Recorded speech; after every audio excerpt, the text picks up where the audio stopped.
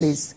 But before that, let's take this story. The First Lady of Nigeria, Oluremi Tinubu, has called on Nigerian women to unite and support one another in pursuing political offices, emphasizing the power of solidarity and collective leadership in Africa.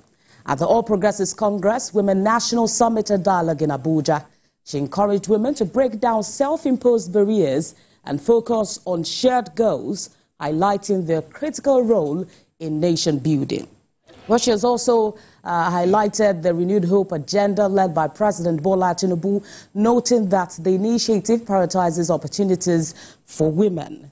The event had in attendance the wife of the Vice President, the First Lady of the Gambia, the National Assembly members, State First Ladies, Deputy Governors, women leaders of the All Progressives Congress from across Nigeria, and members of the diplomatic community. The renewed hope agenda of His Excellency President Bola Ahmed Tinubu GCFR places strong emphasis on creating opportunities for women to thrive economically, socially, and politically. My charge to you all today is for women to unite and actively support each other, especially when pursuing elective positions or advancing in leadership. Let us rally around one another, provide necessary encouragement, support, understanding, and guidance as we lift each other up. This summit allows us to discuss our roles as women in politics and to embrace the power that lies within our collective strength. It is a reminder that we shouldn't be satisfied with just being onlookers. We should strive to be shapers of Nigeria's political landscape, nation builders, and the architects of our future.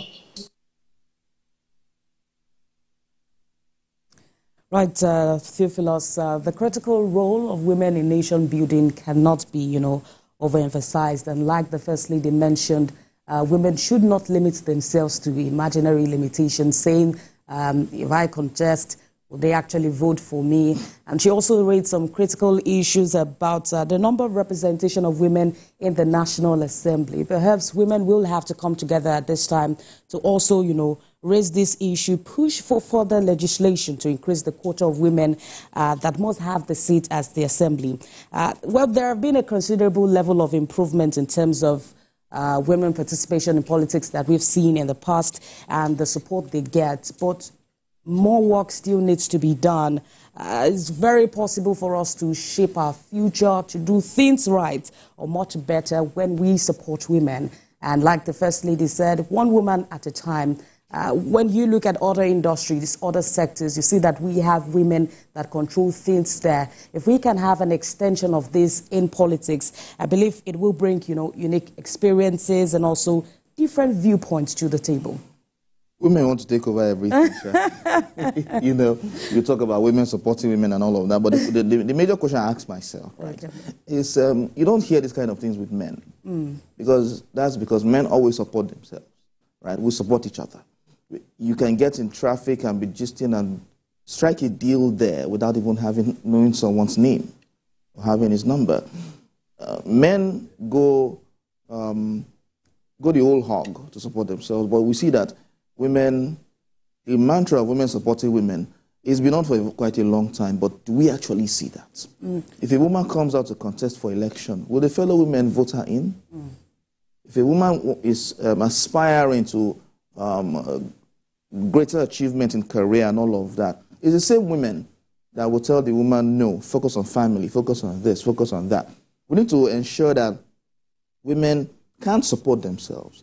Women supporting women should be not just a mantra, but something true. Something every woman can say, okay, yes, women support women. And, beyond saying that these women may not come out or they're not bold enough in most cases, the First Lady mentioned about legislation. Do we have laws in place to ensure that women are well represented?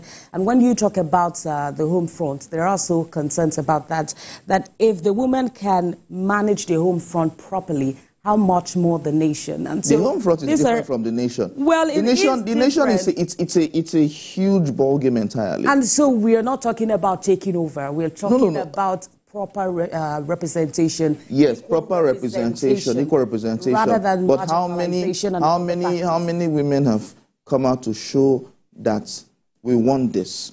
Even in political positions, right? If a woman comes out to contest or to aspire for office, will women vote her in? We've had examples in the past where someone contested in the PDP, a woman, and she only got one vote.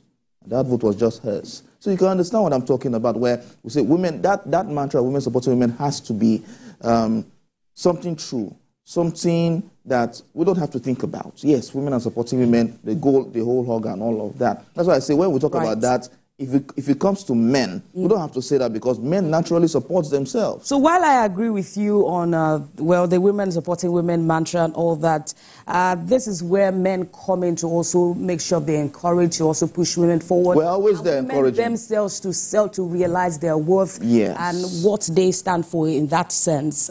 But that's a fine place to leave it for now. Let's bring you the news update. President Bola Tinubu will swear in the newly appointed